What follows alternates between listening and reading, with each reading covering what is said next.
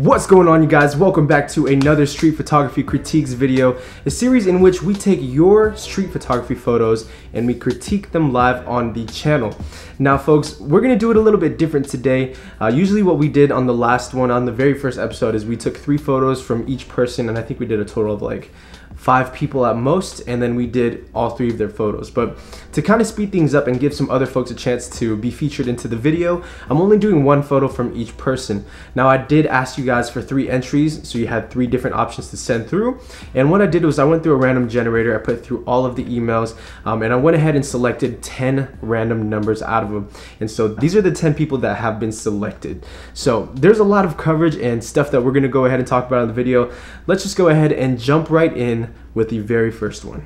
Alright, you guys, now the first submission is by Chris Strickland. Now the image he submitted, actually this is one of 3, was something that I chose because it's very similar to a Joel Meyerowitz image. Really powerful, but yet a very simple composition.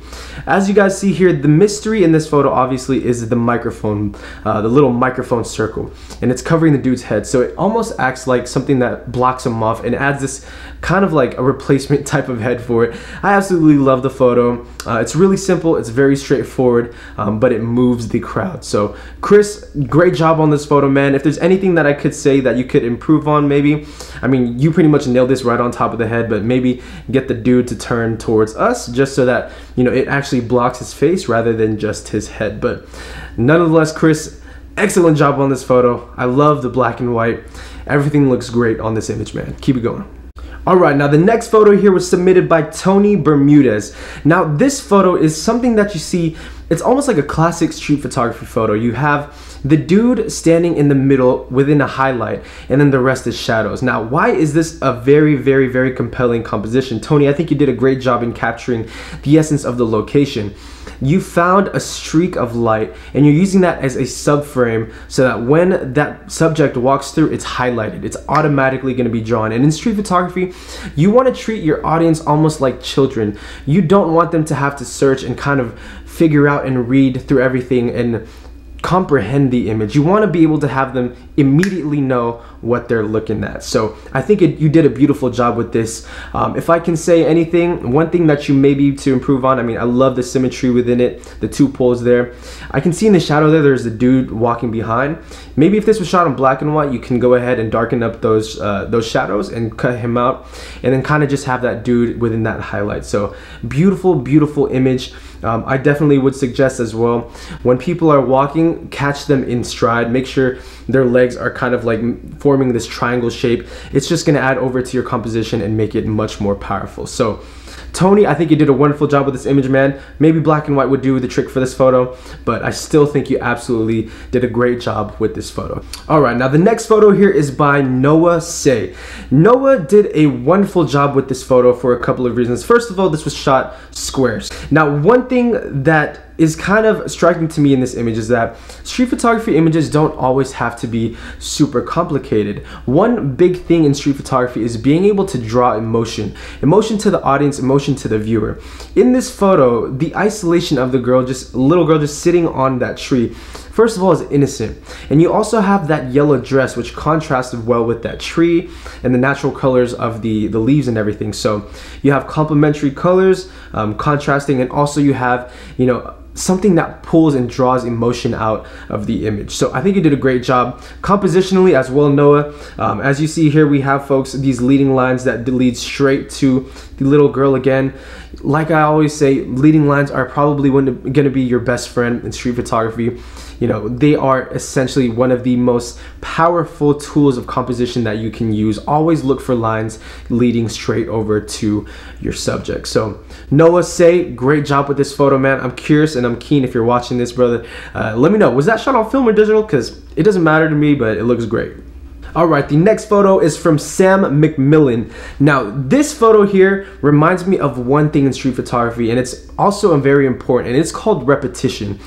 To us as humans, we are very used to seeing repetition. Things that are in patterns are going to be more appealing to the eye. So when you have a composition like this, as you guys see, there's 1, 2, and then 3, and then it just keeps on going down all the way to the very end there. That's repetition, and when you see repetition within a photo, it's going to be very attractive to the eye, so keep that in mind. things that are going to be used in repetition are going to be like hallways or, you know, different corridors and such like that. Now, one thing as well, you did have a really nice leading line, Sam. I really enjoyed that as well. And overall, just this kind of gave me like an architecture-esque type of photo feeling. Because there's so much repetition, you want to have something that contrasts. At the very end there, you have the people. I think you did a great job capturing, you know, framing and composing the image correctly. But one thing that I would do is probably fish there and wait a little bit. Wait for the right subject, maybe just one person, and catch them in stride, because the isolation of having that one person, but also having that repetitive kind of gap and highlight opening, it's gonna really be a big contrast in that image. So like I said, great job again, man. Compositionally, you did a wonderful job. The people that are standing at the end there are look to be all wearing black. I mean, it's a black and white film, but you did a great job with contrasting them apart from the actual like building and composition. So Sam, wonderful job, man. Maybe just wait next time till it's just like one person or something different. Catch them in stride again, and just continue using that repetition to go ahead and build kind of like a pattern for your eye to follow through with. Alright, you guys, now the next submission was by Fabiana Camargo, and one thing that I think this person did really well within their photo is use natural arrows. Now, you can find arrows in literally any given situation. You can find them on the streets, you can find them in buildings, you can find them practically everywhere you go, and that's what makes them such powerful tools. We're kind of hardwired to, when we see an arrow, we automatically look in that direction. So it makes for a really powerful leading line as well, and it kind of directs your attention to it. Now, one thing that's great about this image is, great thing about that is it creates two natural leading lines, and you also have the two arrows as well. So now you have something we call momentum, and with that momentum, it's leading this person down. So like we said, leading lines are going to draw the attention from point A to point B, and you want to use that leading line to be able to say, hey, this is the story we're trying to tell. This is where you should start looking, and as you go, we're going to go ahead and introduce different things, and that's what's going to make that image powerful. Now, Fabiana, I think you did a great job compositionally. You framed it perfectly, in my opinion. I mean, there's no other way that you could have, you know, done this better. You got both arrows in there. One thing that I would watch for really quick is going to be your corners. When you're taking street photography photos, definitely look on the far corners of each frame. Particularly what I'm talking about is this thing right here. It's not bugging me 100%. I mean, this image is already beautiful as is, but this could be a little bit better just by taking that out, you know, kind of cleaning around the edges.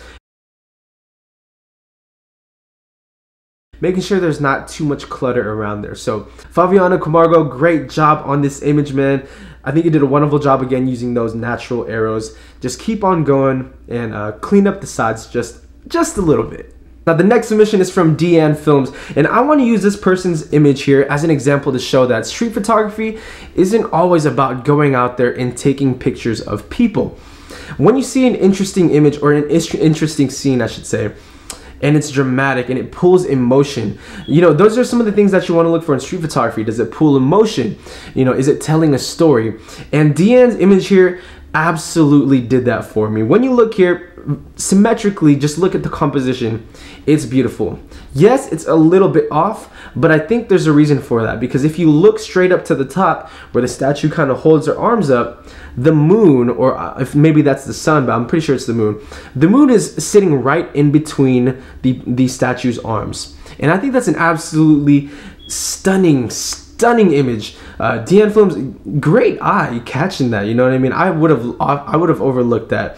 And that's something I feel like, you know, in street photography that you can do. If you can pull apart a scene, something that's often overlooked, and make it into art, make it into something that you see, it's your perspective, and make it beautiful, more power to you. You don't always need to have people in your frame. You don't always need to have, you know, movement, leading lines, and all of that jazz. If it pulls out emotion, if it's a dramatic scene and it gets across, you get your story across, by all means, you did a great job. So Deanne Film, beautiful job with this photo, and thank you for submitting this as well. Very eye-opening to myself. Alright, the next image submitted here was from Eduardo Salgado, and one thing that I really enjoyed about this guy's image is that it was taken on a Polaroid. Now, I'm not sure if this is a Polaroid scan or if this was an image directly placed into like a Polaroid frame.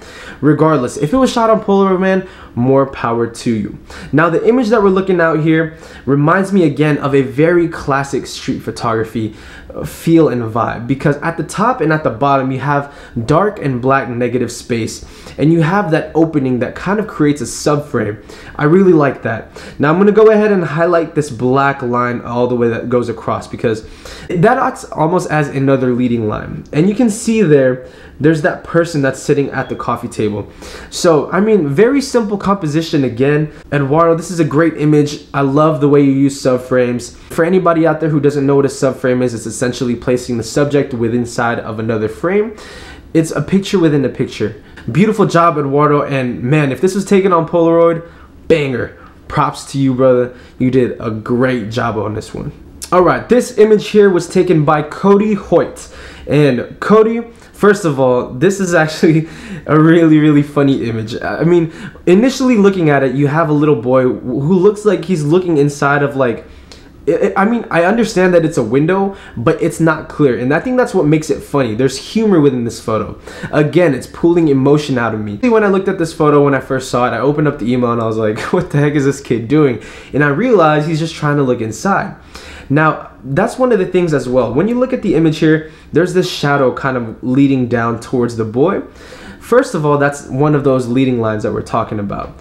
The next thing is the way the father or grandfather, whoever he is, holds the boy. It's not the most usual way you would see, you know, a parent or guardian holding a child. So that kind of adds into like another mystery and aspect to the photo. So if you can pull apart surreal images, or surreal moments I should say, out of everyday life, you can make some really powerful street photography photos. If you guys ever heard of Henri Cartier-Bresson, he was a big fan of surrealism, and he studied it, and he almost tried to include surrealism within his photos. And this is what I see in this image here, a surreal image, because you have a kid looking through what looks to be a window, but it's just dark, so you don't really see anything in it. And it's kind of, you know, it brings up that question when you first see it. It's like, what is this kid doing? Why does that dad look like that? And you also have that nice leading line directly headed towards the kid's head. So it all works out and it all mixes together like honey on a biscuit. And, and I think it's a dope image. So Cody Hoyt, 2 thumbs up on this one, brother. Keep it going. Alright, now the next image here was submitted by Joa. That's what he wanted me to call him in his email. Joa, what's up, brother? So this image here, it's beautiful. I love the fact that there's also this natural arrow at the top here. Again, using those natural arrows. Also, just the contrast of the 2 people against that garage door, that back wall there. Very interesting, and I like how they're separated apart. A very clean image indeed. You also have this really nice bike here, and then it kind of all just ties together, folks. I mean, there's different elements within the frame, and this kind of reminds me of something that I look for when I go out there to take street photos. It's a very clean and calm image. Joe, this is beautiful, man. Wherever you took this photo, by the way, it looks like a movie set, just saying. Alright, you guys, and the last submission of the night comes from Jules. I'm gonna go ahead and leave his Instagram here again as usual. Now, when I first initially look at your image here, the first thing that I see is leading lines. You have this very strong kind of triangular leading line that goes all the way across the frame. And not only do you have that, but you also have this C-shaped leading line that's from that staircase. You have this black one that goes here, and then you have this one as well.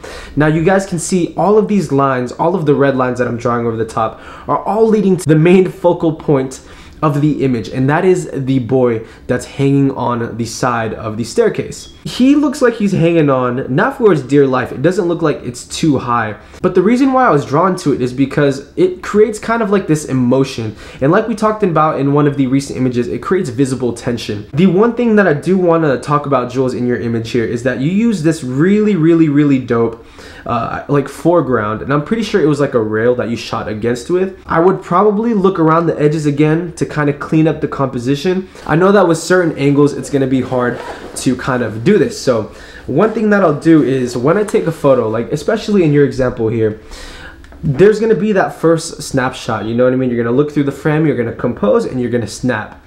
I always try to take at least 4 to 5 frames of the same image at different angles. So I'll take it dead center, I'll take one to the right, one to the left, one from the top, and then one at a lower angle, just so I can kind of hit all of those. But if you were to be able to kind of change the angle to where some of those tables at the bottom there weren't so visible, I think that would completely change it. And that bar as well at the top, the triangular kind of bar that you have going across, if it weren't to kind of cut off his head just a slight bit, it would also be nice as well, you know, create some negative space in between there. But otherwise, you did a fantastic job with this composition. So Jules, great job with this image, man.